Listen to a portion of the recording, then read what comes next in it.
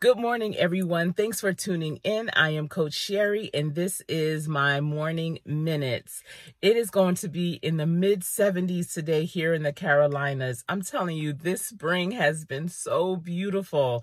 But when I step outside, the wind is blowing, the air is warm, and it's putting me in the mindset of being on vacation. So I'm always smelling for the ocean. I'm listening for those waves, and I don't hear them or smell them. And so that's how I know it's time for me to go on vacation, to get to the beach. I need to have the beach.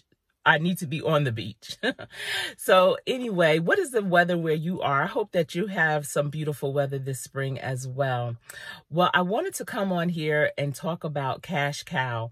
So as things are starting to open up again, I'm looking around and I'm trying to tell you there are so many amazing opportunities.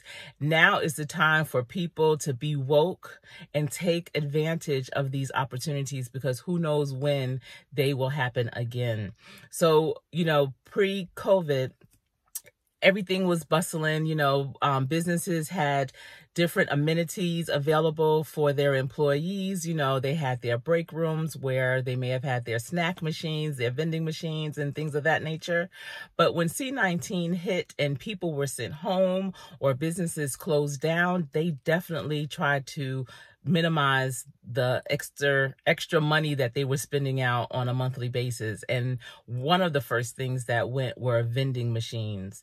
And so now that people are coming back into the workplace 2 days a week, 3 days a week, 5 days a week, whatever the case may be, a lot of the businesses have not brought back those vending machines. And I don't know if it's because many of those companies went out of business, those vending companies, or that's just not at the top of their mind right now. However, employees are starting to recognize that, they're looking around, they're not able to get their midday snack or, their drinks that they wanted, just something really quick, not wanting really to step out of the office.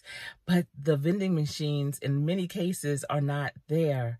So we have 2 laundromats and we have vending machines in there. I purchased them many, many years ago from Sam's Club. Actually, Sam's Club has a business side, and I don't know if they still have them, but back in the day, not too long ago, but several years ago, they had vending machines. And so that's where I purchased ours, the beverage vending machine as well as the snack vending machine. And I know that there are franchises that you could become a franchisee as a vending business, and I highly recommend it. It is definitely a cash cow. I know I always do this. I don't know. Okay, there we go. It is a cash cow. So what you do is, first of all, become a vendor with your local government, with the federal government, so you can put in as a contractor when they have those opportunities, because what they would do is go in and see who is on their list. In a lot of instances, you can't just be part of that company. You can't just go, cold turkey or blindly into the, cold call them and say, I have this service. A lot of times, especially the major companies, especially the government, they have a vendor list, and when they are looking for a particular service, they go to their approved vendor list, because there are things you have to have in place in order to be a vendor. First of all, be a real business, have all your paperwork in order. You don't have to have a long time frame of being in that business. You just have to be a solid business that is credentialed, that has all your paperwork in place. And if you are smart, you would network so that you can start getting your name out there. But typically they would just go to their approved vendors, and then that's how they select who they're going to use. But I would look into having vending machines. It is really a great business. It is a cash cow. And now they have the machines where you can use your credit card. So where people aren't using their money, their cash as much anymore, having the ability to use your credit card works out, and it actually works out better for you as the owner of those machines, because you don't have to continuously go and be mindful of your surroundings because you're bringing out all this cash, these coins or what have you. There are ways that you can do it where it's just credit card, and I would recommend that version of it because, for instance, our laundromats, they don't take cash. We use the card system. So any way that you can make it so that it's safer for you. But there's all different types of vending machines. They have the beverage one, where you might have the soft drinks, water, sodas, things of that nature.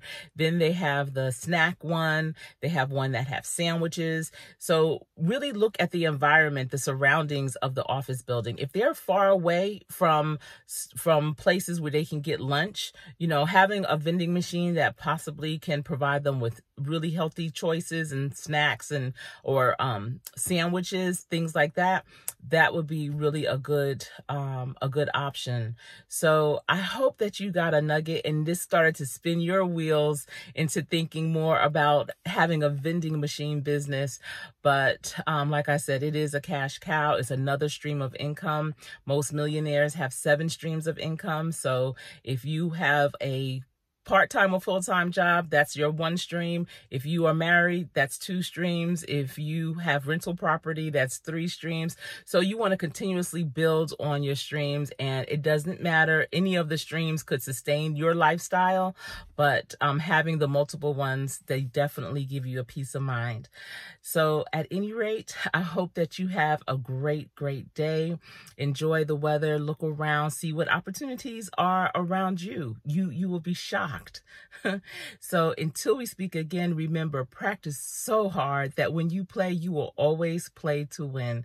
This has been my Morning Minutes, and I am Coach Sherry. Thanks for tuning in.